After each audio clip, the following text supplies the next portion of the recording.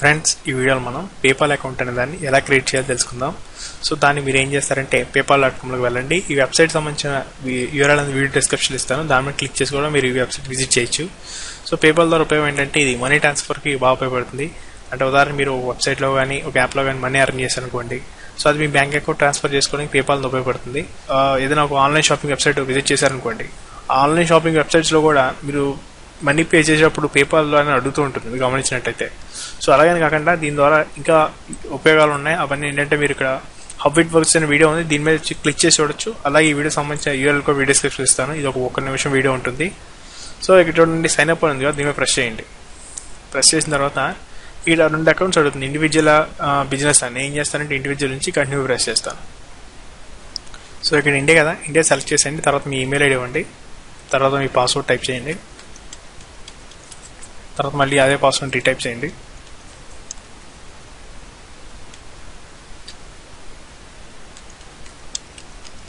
తర్వాత continue press చేయండి.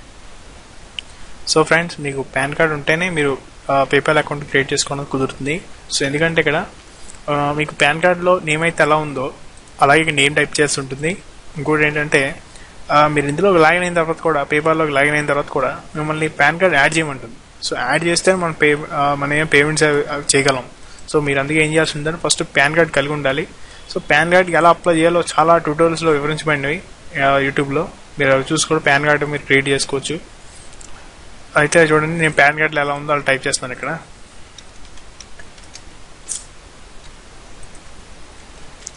తర్వాత సో గుర్తుపెట్టుకోండి, మీ పాన్ కార్డులో ఎలా ఉందో సేమ్ అలా టైప్ చేయండి. తర్వాత మీ డేట్ ఆఫ్ బర్త్ ఇచ్చేసేయండి, డేటు, మంత్, ఇయర్.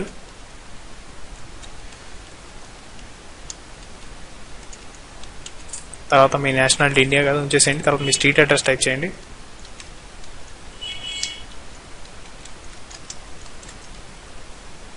తర్వాత మీ టౌన్ టైప్ చేయండి. సో మా టౌన్ టైప్ చేస్తున్నాను నేను.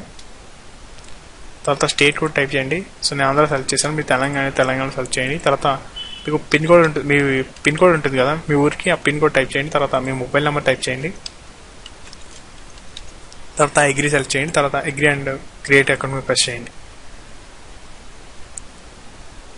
తర్వాత చూడండి, ఇక్కడ మీకు డెబిట్ కార్డ్ కానీ క్రెడిట్ కార్డ్ కానీ ఉంటాయి కదా, అవి మీరు ఇక్కడ యాడ్ చేయొచ్చు. అలాగే వాటి ప్రధాన అంకెల నెంబర్ టైప్ చేయండి. తర్వాత ఎక్స్పైరీ డేటు, తర్వాత దాని వెనకాల ఉంటే సివి టైప్ చేయండి. సో తర్వాత లింక్ కార్డు ప్రెస్ చేయండి. సో నేను ఏంటంటే ఈ కార్డు యాడ్ చేయట్లేదు, అందుకే ఇక్కడ ఏం చేస్తానంటే I will link my card later అని టైప్ చేస్తాను. తర్వాత స్కిప్ అని ప్రెస్ చేస్తే నేను చూడండి పేపాల్ అకౌంట్లో లాగిన్ అయిపోతాను.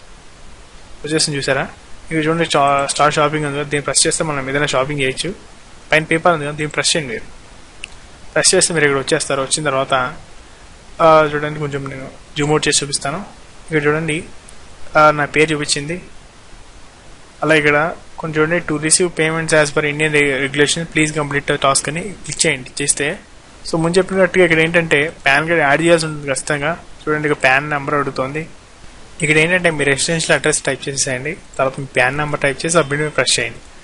ప్రెస్ చేస్తే మనకి ఏంటంటే ఇందులో మన అకౌంట్ అనేది క్రియేట్ అయిపోయినట్టే.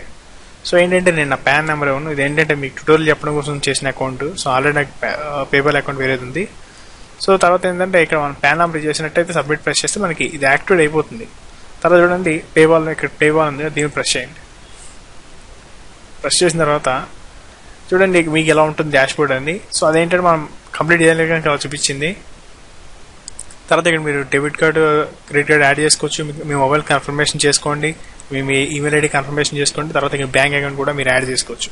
సో కన్ఫర్మేషన్ అంటే ఏం లేదు, ఇక్కడ మొబైల్ ప్రెస్ చేసి మీ మొబైల్ నెంబర్ టైప్ చేసి ఉంటుంది. ఇక్కడ చూడండి, మీ నేమ్, ఇక్కడ మీ ప్రొఫైల్ మార్చుకోవచ్చు. ఇక్కడ ఎడిట్ మీద ప్రెస్ చేసి ప్రొఫైల్ మీద చూడండి, మొబైల్ నెంబర్ ఇచ్చింది చూసారా, కన్ఫర్మ్ మీద ప్రెస్ చేస్తే వీళ్ళు వెరిఫికేషన్ కోడ్ అని పంపిస్తారు మొబైల్ నెంబర్కి. సో కన్ఫర్మ్ నేను చేయను, ఎందుకంటే ఆల్రెడీ ఈ నెంబర్ మీద పేపాల్లో రిజిస్టర్ అయిపోయింది. సో మళ్ళీ రెండోసారి చేయడం కుదరదు. సో అందుకేంటంటే నేను కన్ఫర్మ్ ప్రెస్ చేయను. ఇక్కడ మీరు కన్ఫర్మ్ ప్రెస్ చేస్తే వెరిఫికేషన్ కోడ్ పంపిస్తారు. అప్పుడు మీకు ఇది కన్ఫర్మ్ అయిపోతుంది. కన్ఫర్మ్ అయిపోయిన తర్వాత ఏమని చూపిస్తుందంటే ఇక్కడ గ్రీన్ కలర్లో వచ్చేస్తుంది. ఇక్కడ చూడండి, అకౌంట్ క్రియేట్ అని వచ్చినట్టు ఇక్కడ క్రియేట్ వచ్చేస్తుంది.